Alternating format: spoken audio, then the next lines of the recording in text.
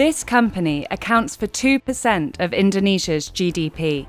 Hopefully one day will contribute to 5 to 10%. Has superstar ambassadors. And is vying to become Southeast Asia's most valuable startup. But you may never have heard of it. So what exactly is GoTo, and how did it get so big? GoTo Group is an Indonesian tech company formed in May 2021 in a blockbuster merger between two of the country's largest startups, Gojek and Tokopedia. In some sense, this is a long history in the making. The main product of the merger, a powerful super app you can use to book a ride, buy something, or make a payment, is today used by tens of millions. But the road to this landmark union started more than a decade ago. Founded a year apart in the capital Jakarta, Tokopedia started in 2009 as an e-commerce marketplace to connect small merchants with buyers, while Gojek launched in 2010 as a ride-hailing platform for motorbike taxis. Both companies were created by a group of friends in their 20s who were responding to an emerging wave of internet connectivity taking hold of the country at the time. So in 2007, we at Tokopedia see the opportunity where Indonesia is already the king of social media. And we believe that if we can build a platform, an online marketplace where we can connect these strangers across the island with the power of internet, this should be able to democratize opportunity and democratize commerce to everyone. There was kind of this inflection point where people were seeing the potential of the internet there, especially with the rise of mobile. In a sprawling country with the world's fourth largest population and a rapidly growing middle class, the founders were onto something. In the years that followed, both businesses ventured into digital payments and other services. Tokopedia doubled down on adding new market segments, such as parents, couples, and small stallholders to its ecosystem. Meanwhile, Gojek expanded its ride-hailing platform regionally and grew its domestic super app, offering users on-demand services from food to massages and even manicures. From day one, we offered multiple different services. So we never saw ourselves as a ride-hailing company or a delivery company. We saw that the Gojek driver could do many things. A human being on a motorcycle could do many things and could be trusted to do many things. And so when we launched, we already had these multiple different services on the same base of drivers. Then, in 2015, the two began working in partnership, using Gojek drivers to provide same-day delivery for Tokopedia products during their off-peak riding hours. We were the first in the world to bring together a partnership between an on-demand platform with an e-commerce platform. With that true collaboration, we uniquely create the first same-day delivery. Both companies have grown to become juggernauts, boasting an impressive list of investors such as SoftBank, Alibaba, Tencent, Facebook, and Google. Their $18 billion merger, Indonesia's largest ever, comes amid fierce competition from Singapore-based Shopee and Grab. There was speculation they may merge with other regional startups. I know there were a lot of rumors, but in reality, we were under no pressure to do anything. And when we looked at our futures, we actually realized that a lot of the things that we've done together were really amazing, but could be so much more if we actually were under one company. Under the new structure, Gojek's Andre Sulistyo takes over as CEO of GoTo Group and GoTo Financial.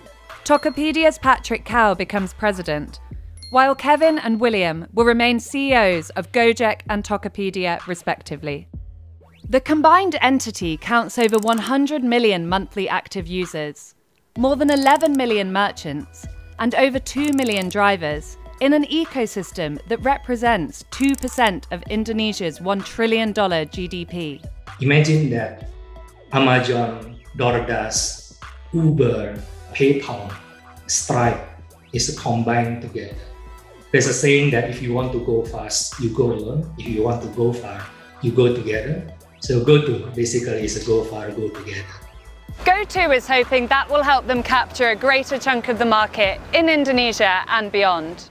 Indonesia's digital economy is expected to be worth $124 billion by 2025, as the wider Southeast Asian online market triples in value to more than $309 billion.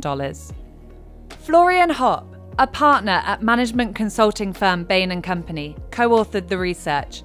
He told me more.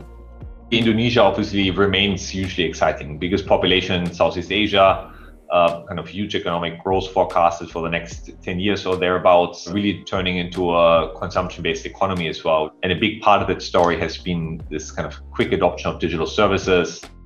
But in order to expand, Florian said businesses need to target their services at the 120 million Indonesians who live outside urban areas, across the 17,000 island archipelago. Indonesia is now facing that next level of growth challenge. A lot of the early growth was driven by key urban centers, was driven by Java. That captures probably about half the population thereabouts. The next half is going to be the really interesting story. How do you reach them? Establishing logistics services there, onboarding them for payment solution, really starting to integrate them in the digital economy. For GoTo, that includes providing payments and financial services in a country where 47 million adults lack access to mainstream financial services and products. 92 million have never used a bank. When you have 17,000 islands, to credit score everyone is so difficult, right? But the moment that with this technology, everyone has a mobile phone, and with this, you can capture and actually build credit score for everyone. It's these individuals who are underbanked or unbanked, where falling sick or economic shocks can really mean the difference between being in the middle class and falling back into poverty. And so this is really both a huge business opportunity, but also an area where we really think that we can deliver, a lot of impact. To date, neither Gojek nor Tokopedia are profitable. The company is said to be planning another round of fundraising before publicly listing, likely in Jakarta and the US.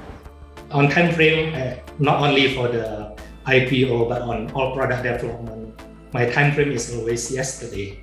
But to be realistic to the team and so on, then is as soon as possible. We hope that we can aim to list by hopefully end of this year. The merger of Gojek and Tokopedia comes weeks after rival superapp Grab completed a Nasdaq listing through the world's biggest special-purpose acquisition company merger, valuing it at almost $40 billion. GoTo is said to be seeking a public market valuation target of $35 to $40 billion. In many ways, our story was the underdog story. We were, for a very long time, the smaller, less well-capitalized player going against global or regional giants. And we've managed to thrive and succeed in spite of that. The IPOs will serve as a litmus test for the region. If successful, it could pave the way for more tech startups to emerge as investor appetite grows. Southeast Asia historically has had a bit more challenging time getting on the radar next to China and India, which are obviously much easier to digest. Southeast Asia with different countries, different local regulations, and actually a fairly fragmented geography as well. This has been a bit harder to grasp. And in fact, I think many international investors probably had trouble figuring out how much potential is there. If anything, the last few years have shown that now the digital economy is actually rivaling, at the very least, India. But the potential is clearly there. And I think international investors have woken up to that. With their combined resources and business thriving in the new landscape, what about GoTo's plans for the future? GoTo comes with a big responsibility. We try to provide solution for a problem that we figured out a decade ago. But this solution will also create another problem. With millions of drivers, the emission, with so many merchants, the packaging and so on. So we have a commitment by the year of 2030, how we can really drive zero waste, zero emission, and to become a company that can be a legacy for the next generation. The bold aims imply the GoTo of 2030 could look very different to today. But as far as the leaders are concerned, they're just getting started. There's no doubt that our ambitions are global. We have operations not just in Indonesia, and we do believe that the future for our combined group is one that goes beyond just one country.